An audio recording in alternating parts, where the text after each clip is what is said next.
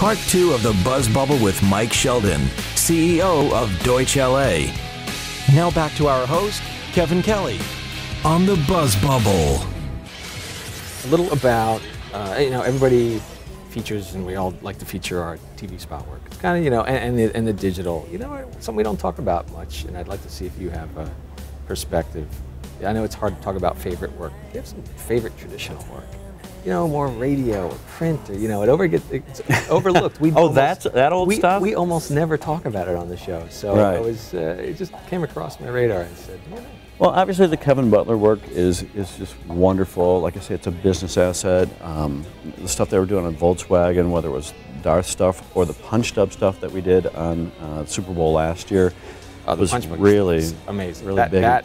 Every time, because my family plays it, right? It's like to bring back the whole punch buggy heritage and bringing that back. And I know my family plays it, and it's all different versions, but we love that it's all the vehicles. Like somebody was in the car, I was like, well, that's not a buggy. I'm like, that's not how we play.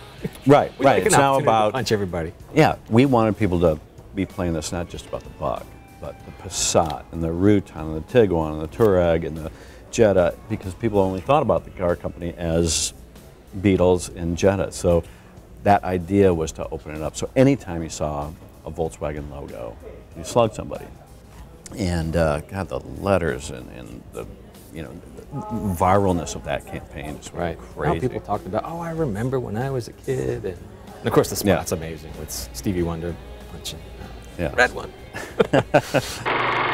On the traditional side, on any of the brands, like print or even radio, it's so overlooked, but it's still a big part of an integrated campaign.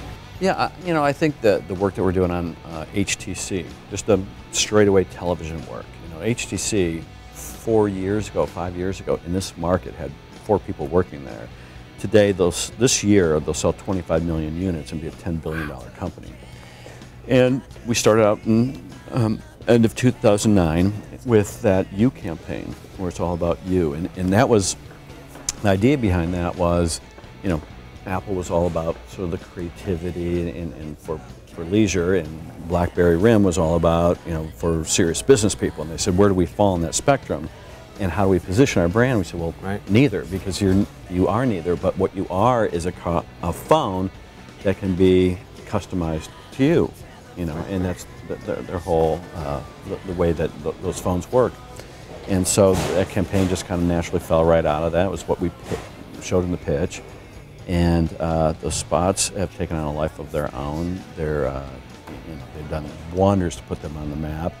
And we combine that with some great outdoor boards. Okay, yeah. If you were flying on Virgin during that campaign and you're coming into LAX, you saw it on the top of really? Hollywood Park as you flew in, because we knew that Virgin flew on the north runways at LAX, so you'd have your little coaster that had a EU logo on it, and then you look down. So it was a fully integrated campaign with mainly traditional stuff, but all about you, all about their unique positioning. Terrific. So I was talking to Vonda in New York, who was very helpful. Yeah, she's wonderful. And she said that you've really taken a lot of time and care in building out your digital department in-house here. What's that done for the agency? Oh man, it's just exploded, like everybody, But we started with digital 15 years ago when we, first started the agency. We said, how would we want to approach the business, or how would our clients want us to approach their account if we could do it any way we wanted? Right. And at the time, Donnie said, set up the way you want to set it up. So we had digital and direct and promotions, PR, all under one roof. So we've been doing that for a number of years, and then last year, we took all digital production and technology in-house. So we had been farming everything out to digital production houses. And sometimes it'd be on time, sometimes it wouldn't. Sometimes it'd be good, and sometimes it wouldn't. Sometimes it'd be on budget, and sometimes it wouldn't. And by bringing it all in-house now, we do everything. We're making good margins on it.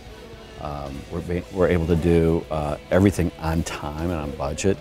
And we have everything from the simplest banner work going through here to VW.com. The enterprise level site was completely burnt down and rebuilt last year internally here. And we're doing it this year with HTC.com. So digital production technology all came in-house, search all came in-house, And we're going to be doing a lot more with mobile and gaming and platforms and apps this year. So we investment spent in it. We hired people and brought them in here without any natural fee tied to them. And in the first year we made money on it. Not a lot, but enough to make it make sense to have it in-house. Sure. So it's just been, and now our creative people can go down to production and technology and work with those guys directly. Yeah, I was going to say, are you finding that you can pull them into the process early too? So it's not like, okay, here's the idea, go make this work. It's like, hey guys, come on in. Oh yeah. So we have producers sitting with technology and sitting with creative, sitting with account management, sitting with strategy, and they're coming up with ideas together. And it's been transformative, and it's the future of our business. Digital is absolutely the future of our business. Yeah. The natural move into mobile and maybe some great examples of what's going on that front. We're heading into that more and more. We've got some really cool stuff on the table with a couple of our clients right now. We're going to be bringing all mobile production and technology in-house as well. Wow. We just think it's the future, and we're working with some outside technology companies right now, creating some proprietary stuff that we can't talk about just yet, but I think that's going to be a huge part of our future. Yeah, it is. So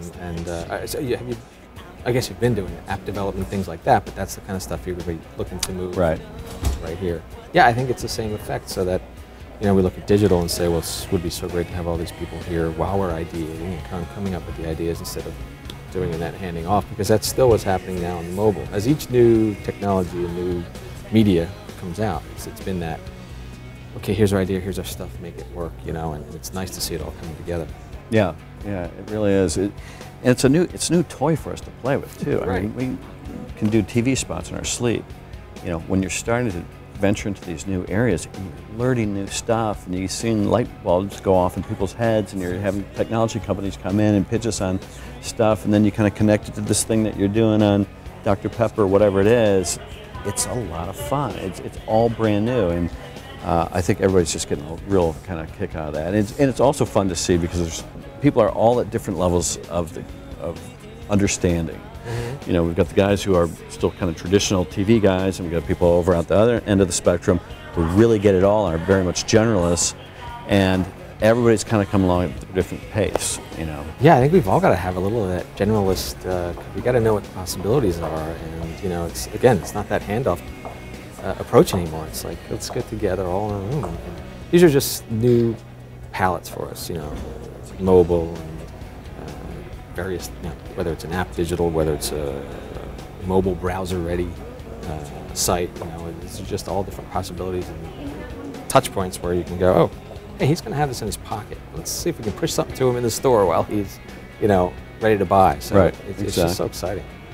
Yeah, we've also, our creative department has it's been this way for a while, but we have everybody kind of sitting with everybody else. So digital people are sitting with traditional people, and the mobile people are sitting with, designers, and the designers are working with experiential, and it's really created kind of a nice sort of cross-pollination of all those disciplines. Now we have experts. We always have to have the experts, especially in digital. But at the same time, more and more we're becoming generalists. Right. And so over time, it'll become more that everybody gets everything. It's also fun to see the new guys come in out of art school and out of they know all this stuff. They don't come to you with a TV spot. They come to you with an idea, and it might be a door hanger, it might be a mobile app, and it might be a TV spot. I'm a believer in the idea finds the medium, not like, what are we going to do for mobile? Get the idea and see where, or if all of the possibilities are within the realm of executing that idea. That's it for part 2 of our BuzzBubble interview with Mike Sheldon. Tune in next week for part 3. We'd always wanted to do experiential. We'd always wanted to figure out how we could get this thing in a grocery store that would connect to that, but we'd have the ideas and they couldn't figure out how to actually get them done. Right. Now we actually have people who know. It really does, and you also have to have experts in that. Producers who know who to call to get that thing into the grocery store. Next week on the BuzzBubble.